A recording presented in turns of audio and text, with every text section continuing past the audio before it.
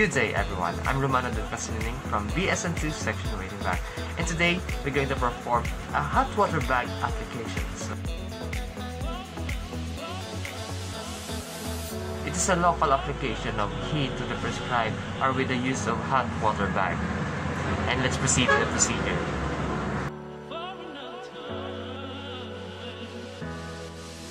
Explain the procedure to the patient. Sir, may nakulit si Romano Dulcasining, yung mga nurse susunod at Sir, mabuta na tali ma-warm bag application ka para mas madasig na pag-ayos sa mga sakit sa lipa.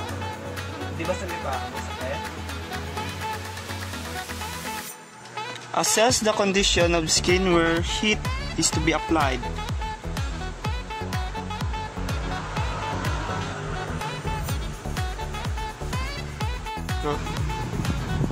Assemble the necessary equipment and close the door curtain if privacy is desired. Wash your hands. Check the temperature of water with bath thermometer or test on inner wrist with bag with water, empty and then fill. Fill the hot water bag to 1/2 or 2/3 full.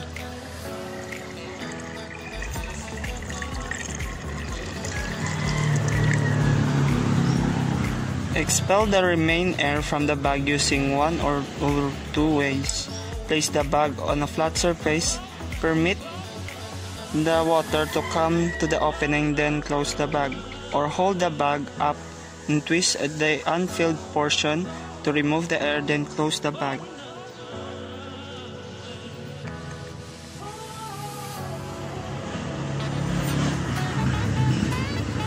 The bag with towel or another protector and apply hot water bag to prescribed area.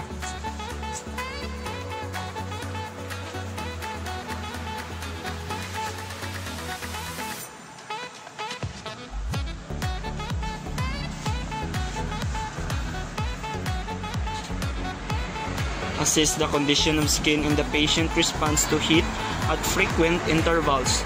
Do not exceed prescribed length of time for the heat application. Remove the hot water bag if excessive swelling, redness, or pain occurs and report to the physicians.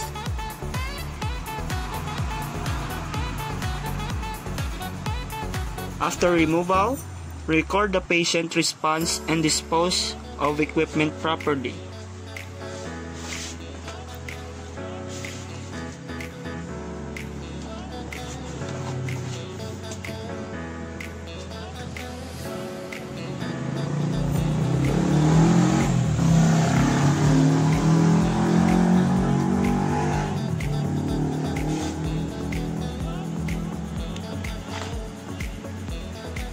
Wash your hands.